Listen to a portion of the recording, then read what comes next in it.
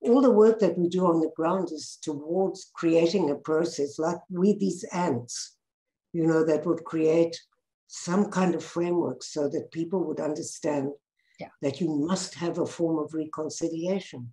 Doesn't mean you have to forgive.